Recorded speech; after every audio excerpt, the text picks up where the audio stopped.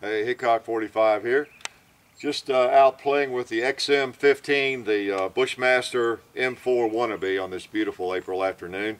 Thought I might try a few shots out at 230 yards. You know, we got that 15-inch hardened steel plate out there that's really hard to hit with my old eyes, but I want to see if I can hit it with this thing a couple of times. All right.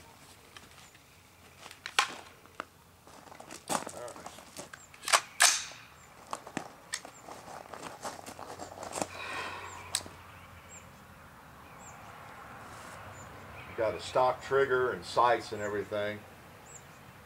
This thing is right out of the box.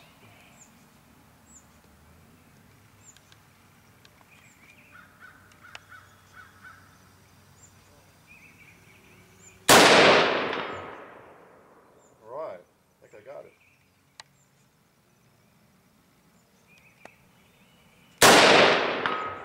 Oh, I'll take that.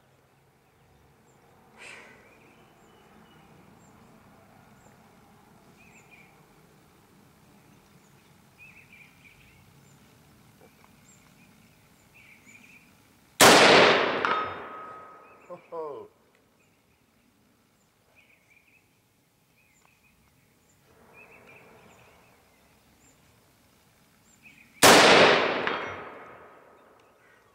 Woo. I should quit while I'm ahead, but I'm going to take a couple more just to prove I can miss it. Nothing else.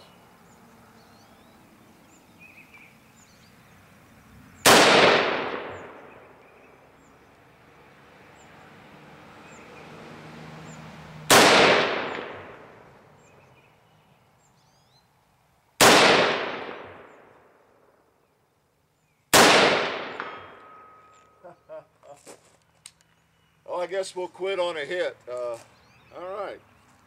Not too bad. Man, that's a little target looking down those sights. You all that have shot these with, stock sights, looking at something, that big around at 230 yards or those sorts of distances, even if the targets are really clear in a beautiful sun in the afternoon, it looks like you can reach out and touch them. But boy, when you put those sights on it, that target is very small. That target post is like massive compared with the target.